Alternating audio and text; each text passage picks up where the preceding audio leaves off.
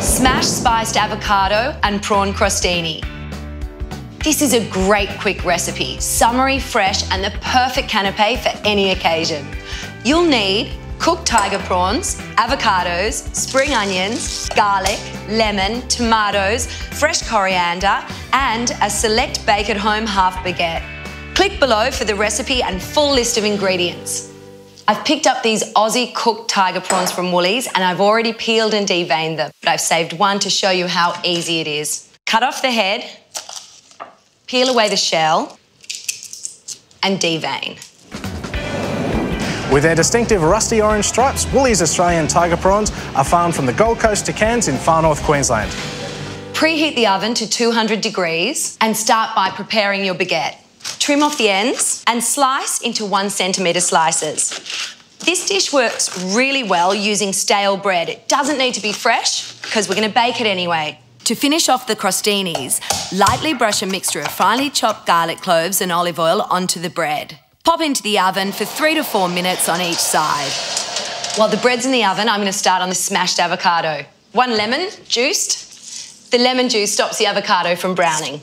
Add a large chilli, 4 spring onions, finely sliced. The mixture of the lemons, chilli and spring onions add a huge blast of flavour to the smashed avocado.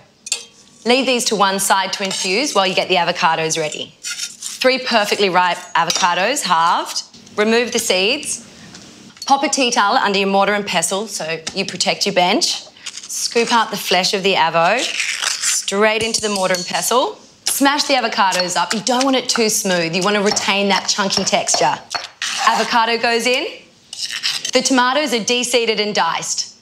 In with a diced tomato and 1/3 cup of coriander leaves. And mix this all together. Get those flavours infusing and working through the smashed avocado. Salt and pepper.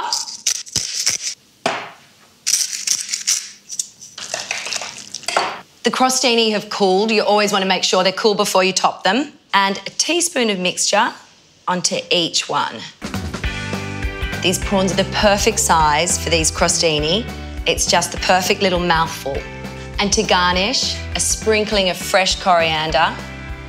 And there you have it, a simple and summery smashed spiced avocado and prawn crostini.